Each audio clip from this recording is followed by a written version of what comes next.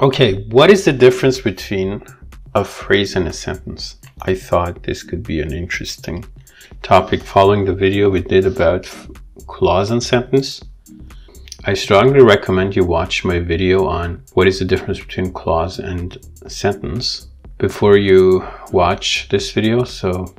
But anyways, before I start, if you're a speaker of French or Spanish or even probably Portuguese and similar languages, you have the word phrase in those languages. For example, in French, the word phrase is spelled exactly the same as phrase in English, but it means sentence.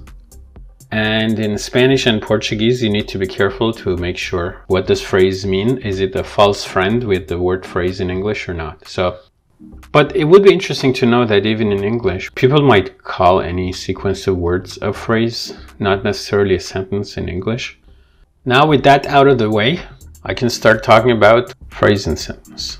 In linguistics, a phrase has a more precise meaning. There's different ways in which you can define a phrase. A phrase is obviously any group of words that form a constituent and is part of a clause. And when I say that, in the 5-level hierarchy in syntax, the highest level is sentence, then clause, then phrase, then word, and then morpheme. So as you can see here, phrase is 2 levels below sentence. Phrases become part of clauses and clauses constitute sentences. So that's one way to look at phrases. But what does this mean exactly to us?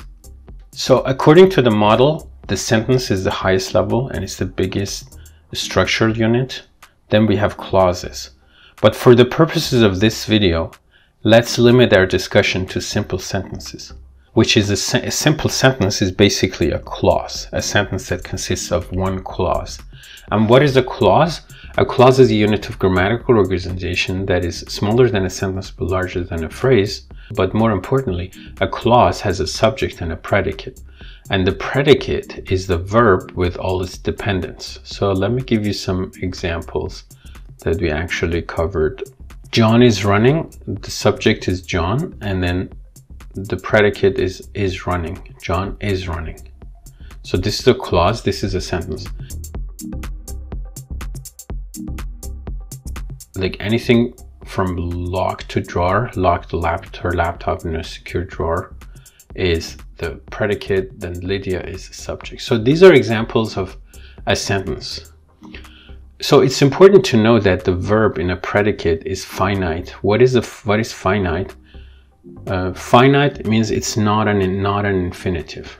For example, if I say to be, that's not finite because it's not been constrained for subject and tense. So to be, if you just say to be, that's infinitive. You see the opposite of finite. So what is a phrase now? So this is a good way to now move on to phrase. A phrase is a group of words that combine logically to form a constituent. So they are constituents within clauses, and in this case within the sentence. But they do not express a complete thought. So typically a phrase consists of more than one word, and it doesn't have the subject-predicate structure of a clause. A phrase is abbreviated to P.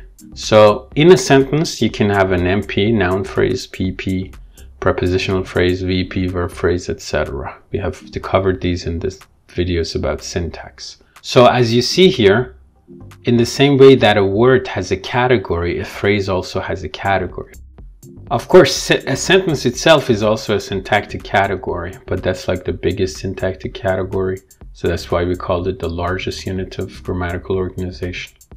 So, well, because I use the word constituent, constituent means they're a single syntactic category, syntactic entity, and can be moved around together, but not if broken apart. Now, let me give you some examples of phrase. The man went down the hill. The man is a phrase. You see, it is a noun phrase. Down the hill is a prepositional phrase, and they are a constituent. They have a category label, which is prepositional phrase. You can move them around. But what is a sentence? The man went down the hill. The entire string is a sentence. As you see, I can move down the hill, which is a phrase. I can say down the hill went the man. So if I say, you said such things, that is a sentence. But if I say, for you to say such things, this is not a sentence.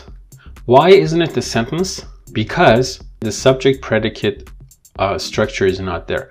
You might say, oh, when you say you, to say you is the subject, but the verb here is not finite. It hasn't been assigned a subject and a tense. So to say is infinitive. So for you to say such things is actually a noun phrase. So I can use this as a subject for the sentence.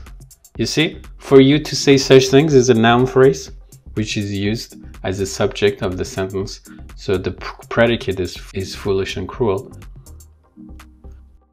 A phrase may contain more phrases inside it. So a phrase may be made up of more phrases.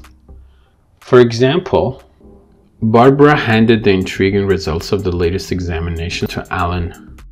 So the intriguing results of the latest examination is a noun phrase.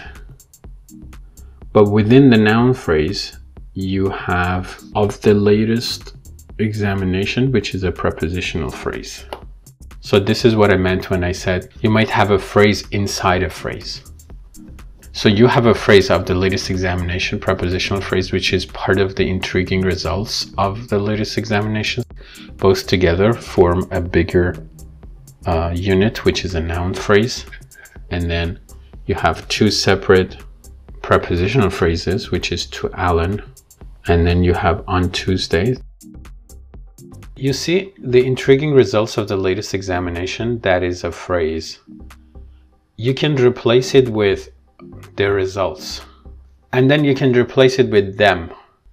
In syntactic analysis, them is still a noun phrase. So in everyday language, a phrase is usually more than a word. So question, where do you live? What is it a sentence or phrase? It is a sentence. But if I answer in Toronto, that's a phrase. But if I say I live in Toronto, that would be a sentence again. But the phrase in Toronto would be part of the sentence.